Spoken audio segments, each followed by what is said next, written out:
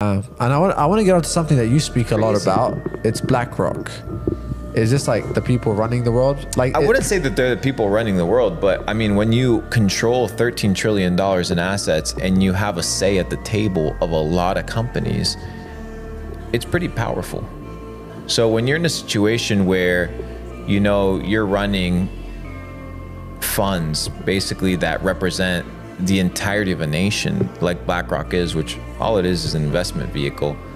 Somebody's making those investment decisions, and somebody's sitting at those tables when you own equity, right, and representing a fund like Blackrock. yeah, That has a real world impact. So when you see a lot of these companies coming and working together, go and just look at the shareholders and ask yourself, if the shareholders are the same, right, and all these companies are different, do we actually have freedom? Because the logo is different, but it's the same people. but it's the same people.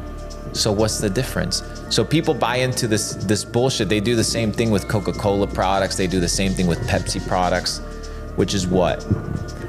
They think that they have choice, but they don't, because at the end of the day, it's just the same thing packaged in a different format. Because, yeah, I think it's like 90% of the biggest brands are owned by like 12 companies or something. Yeah, I mean, just look at how much Nestle owns. Just pull up a chart right now. Go They on own Google. like all the food products. Yeah, all the food products. Just type Nestle food products. Then go on Amazon. Amazon products or Amazon companies owned. Amazon doesn't just own the website Amazon.com. They own IMDb, which has the ranking of all the movies. So now that they can rank all of their movies. They have Amazon AWS, so they run all the servers. They had I think $500 million contract with the CIA to be running the servers for the CIA. So now you have a private company that hosts the private information of the American people. Like, bro, shit's crazy out here, dude. And it's like, it's not just one isolated case. It happens at all times in all places.